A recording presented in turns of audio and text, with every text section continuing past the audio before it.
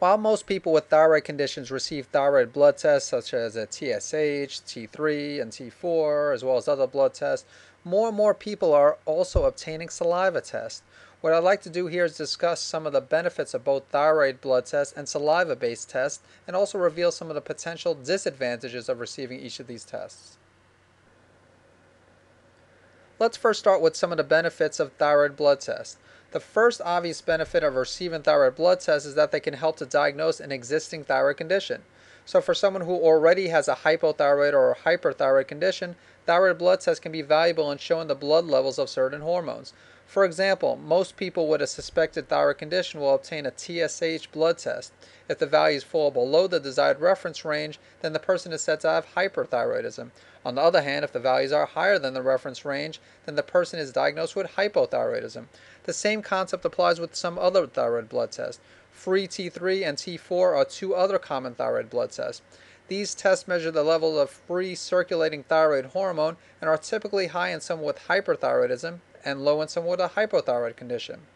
Tests for thyroid antibodies can also be performed to help determine if someone has an autoimmune thyroid condition, such as Graves' disease or Hashimoto's thyroiditis. Two examples of these tests include TPO and TSI. So for example, if someone with hypothyroidism has a positive TPO test, then they will be diagnosed with Hashimoto's thyroiditis.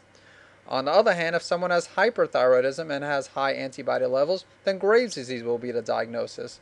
Although one needs to keep in mind that the absence of thyroid antibodies does not automatically rule out an autoimmune thyroid condition.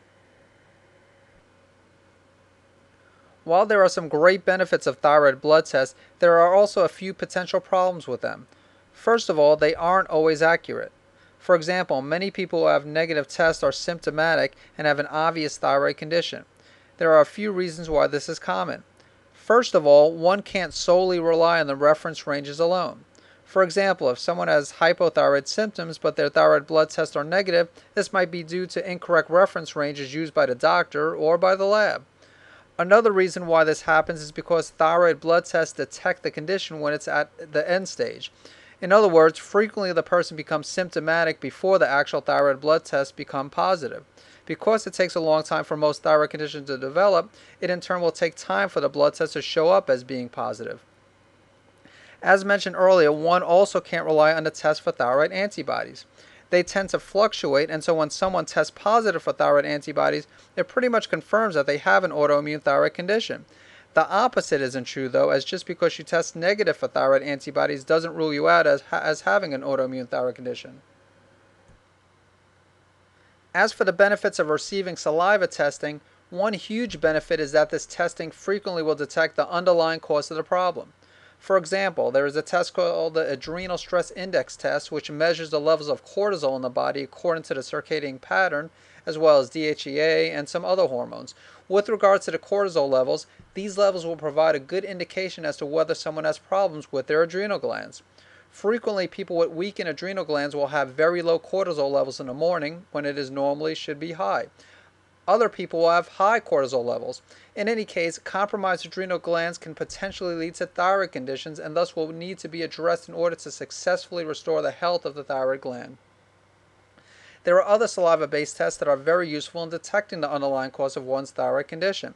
Another example is a male or a female hormone panel, which will measure the levels of the sex hormones in the body. An imbalance in one or more of these hormones can lead to many different issues, including thyroid conditions. For example, if someone has an excess in estrogen or progesterone deficiency, this can lead to a condition called estrogen dominance, which can create a lot of problems. And once again, in order to eventually restore the health of anyone with a thyroid condition, this condition needs to be fixed. And the same thing applies with other imbalances in the hormones. Another benefit of saliva-based testing is that they are easy to obtain, and unlike blood tests, you can administer them from the comfort of your home. I use a company called Diagnostics for saliva testing, and the way this works is that you are sent a test kit with detailed instructions on how to collect the saliva samples.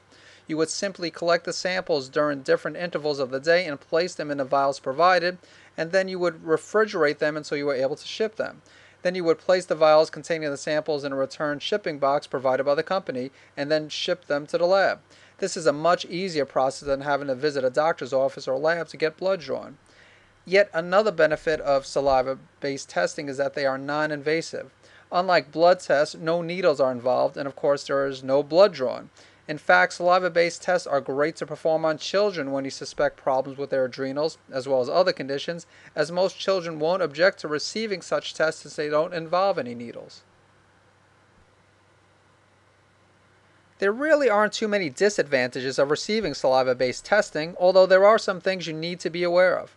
First of all, not all labs are the same, and so you definitely want to use a company that has a good reputation and one that uses valid reference ranges. Also, before taking the sample, there are certain instructions you need to follow in order to receive accurate results. For example, you shouldn't brush or floss your teeth within a certain time frame before doing this testing, and depending on what test you take, there may be certain foods you will need to avoid eating the day of the test. One question you may have is, how accurate are saliva-based tests? Studies show that these tests are actually very accurate. However, one needs to understand that they are different from blood tests, so one can't really compare the two. For example, most blood tests involving hormones measure the bound protein. However, saliva-based testing measures the free level of hormone. Of course, if you were to ask your endocrinologist or any other type of medical doctor to perform a saliva-based test, there is an excellent chance that he or she would refuse to do this. There is even a chance they would question the accuracy of saliva-based testing, but the main reason for this would be due to lack of knowledge. Although saliva-based tests are becoming more popular, they still aren't being used by most medical doctors. While I don't see this changing in the near future, hopefully in the years to come a larger percentage of medical doctors will begin to incorporate this type of testing into their practices. In summary, both thyroid blood tests as well as saliva-based tests can be valuable. Although I listed a number of disadvantages of thyroid blood tests, I do believe that anyone with a thyroid condition should receive both types of testing. While thyroid blood tests usually do a good job of diagnosing someone's condition, although not always, the saliva-based test can help the doctor find the underlying cause of their condition, which of course can help to restore the patient's health back to normal. To receive more natural thyroid health tips, please visit naturalendocrinesolutions.com, where you can get a free guide entitled The 6 Steps on How Natural Thyroid Treatments Can Restore Your Health. This guide contains 100% pure content and is not a sales pitch for any product or service. Thanks for watching this presentation.